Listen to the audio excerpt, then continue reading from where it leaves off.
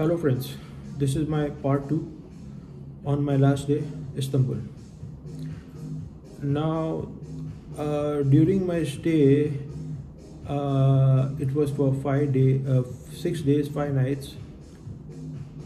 I visited so many places, but I could not go to so many other places because of time constraints. Because I wanted to understand the system, and it took me little time to understand the public transport system. However, I had taken a Istanbul card, which is for 50 lira, and I topped it up with 100 liras so that I could use the tram, I could use the ferry, I could use the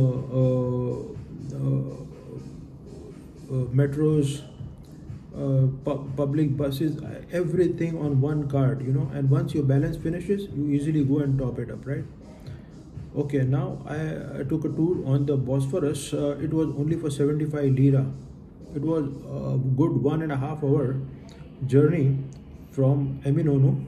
It crossed the first bridge and up to the second bridge on the Bosphorus, and we could see both the sides, the European side and the Asian side, and it was a breathtaking views.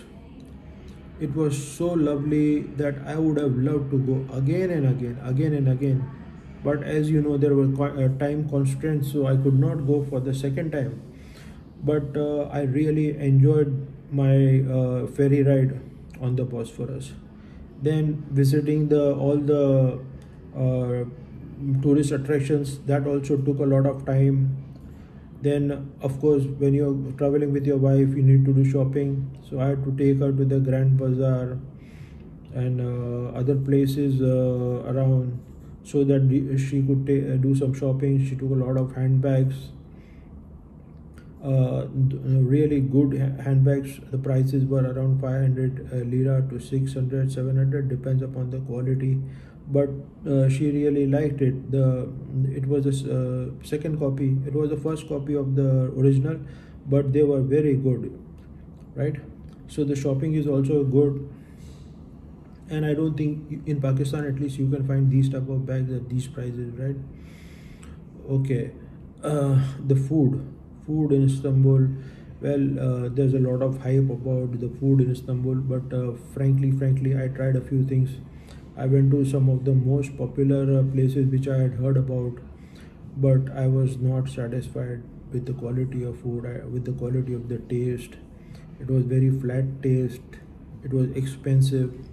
Nothing would come less than 100 liras, 200 liras, 300 liras. So when you see the price of the doner kebab would cost you something from 55 lira to 100 lira or even more depending upon the place. But I think the quality of the doner kebab also in Pakistan, I think we get good stuff. And all their other kebabs, Adana kebab, and then they've got the lamb kebab at Shehzad, cat kebab and all that. In Pakistan we get a lot of good food like daga kebab, gola kebab, then bihari, and kebab fry, and we get that what do you call it, the khiri and all that stuff. I mean, in Pakistan the food is damn good and it's very cheap compared to Istanbul. So Istanbul food was frankly not a takeaway for me. I did not enjoy it much, and instead I preferred to go to the Burger King and KFCs, and there was another place called Simit Sare. That also I had heard a lot about it. Different type of food, patties and all this, buns and all that. I had heard a lot about it, but unfortunately it was not according to my taste. And I went a couple of times, tried a few things, but I was not satisfied. So well, the food is a no for me. I had difficulty, but we had a very good breakfast. The breakfast was so filling that in the afternoon you would just take anything from KFC or like a wrap or something, and you would be done. Lots of juices available, buttas and The hazelnuts and all those street food is available. So when in the evening, if you're walking around, you can have that. So I mean, you wouldn't have that desire to eat much food out here, the nightlife in Istanbul is excellent. This was the holy month of Ramzan, but believe me, I did not know that it was Ramzan out here. Everything was open. All the restaurants, coffee shop, bars were flooded with people throughout the day, throughout the night. People were having a lovely time. And frankly speaking, the places where I was staying, if I had stayed near the mosque and all that, maybe I would be able to see a lot of people going for praying and keeping fast and opening the roza and all that.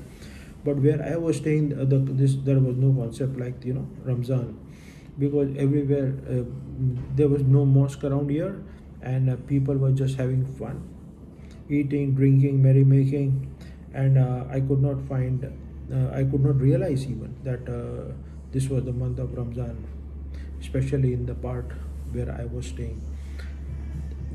Regarding the people, they are very friendly people. They try to help you. If you don't know the route, you can ask them. They will try to guide you. I mean, there were many things told to me about the people, that they are rude, they don't help, they don't speak English. No, it's nothing like that. I found them very friendly, and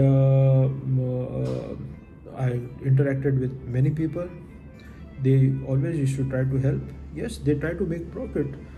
There is no harm in making profit. Everybody tries to make profit. You have to bargain, but maybe they must be overcharging the tourists, for they must be having a different menu for the locals or different menu for the tourists. But that's okay. I mean, they would like to make some money out of you, and if you can afford it, you buy it. If you can't afford it, there are many other options. You can go for cheaper stuff. So I wouldn't blame anything like that. In Pakistan there is more profit taking or cheating or speaking lies, but I mean here it's pretty less. So no complaints, no complaints whatsoever with the people. I could not go to the Asian side. I could not talk to a lot of Turkish families. I could not understand their culture and all, because this is basically a touristy city, and it is flooded with people, Europeans and Far Eastern countries and Indians and Pakistani. I mean, I think 90% of the people around you must be tourists, or even maybe even if the 50% of the people are locals, you wouldn't be able to differentiate, because they are also fair. They wear very good clothes. So basically, it is very very difficult to differentiate between a Turkish people and European people or people from other countries. So basically, you don't come to know who is a tourist, who is a local, but everybody looks the same. So overall, my these also experiences with Istanbul have been very good. Food is a little expensive, shopping is expensive, hotels are expensive. Paying $100 for the room for one night is definitely very expensive for us. But even in Pakistan, you go to some good hotel, they charge you $10,000, $15,000. So when you go out to another city as a tourist, definitely you have to pay more, and may pay more for such a beautiful place, right? So guys, I am ending my second vlog over here. Maybe I will continue with some more of my views in my third vlog before I leave Istanbul. Thank you, buddy.